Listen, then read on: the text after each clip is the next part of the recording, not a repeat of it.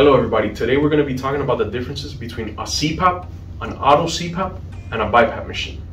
Now, they all might look the same, but they're completely different. They do different therapies and they're for different types of sleep apnea. Now, the most common one that you will find is a CPAP machine.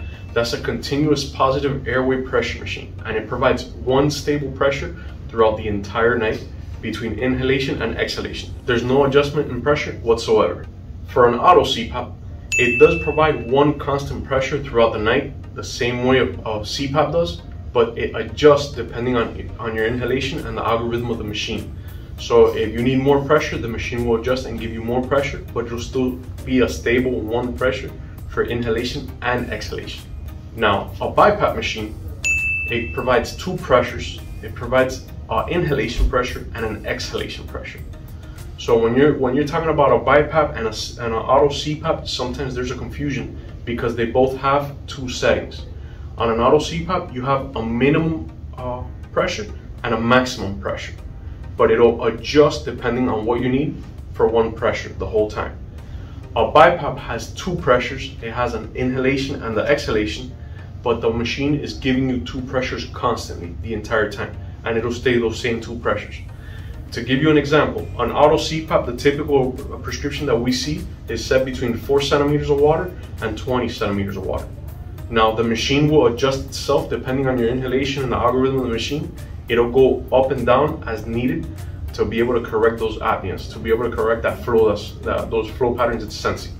Now, for a BiPAP machine, it's not going to be sensing your flow patterns. What it senses your inhalation and your exhalation. That's it. Another example I can give you there is a BiPAP set at 10/5. It's going to give you that inhalation pressure of 10, exhalation pressure of 5. So the pressure decreases a lot when you're going to exhale.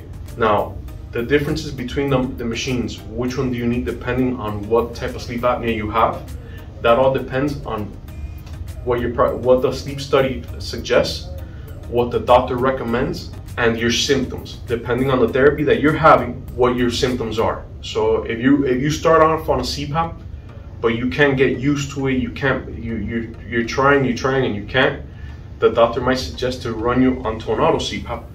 But if you feel that it's the exhalation is where you can't get used to the machine, then you might have to be titrated to get into a BiPAP machine.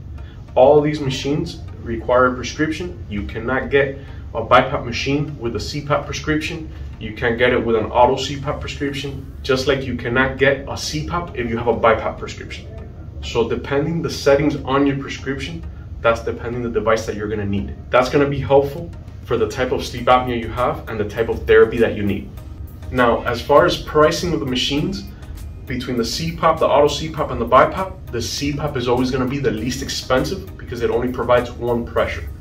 The auto CPAP is going to be in the middle because it provides an adjustment and it'll adjust to the flow that you need. The BiPAP is going to be the most expensive option, and that's because of the type of therapy that it's providing. For patients with obstructive sleep apnea, CPAPs and auto CPAPs tend to usually be the way to go for doctors. Now, patients that have more complex sleep apnea or central sleep apnea, that's where you get into your BiPAPs. And BiPAPs, there's different versions like the auto BiPAP and ASVs machines, but that's a topic for another day.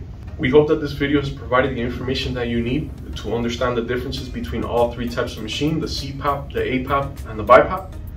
We provide all three machines at sleepplay.com.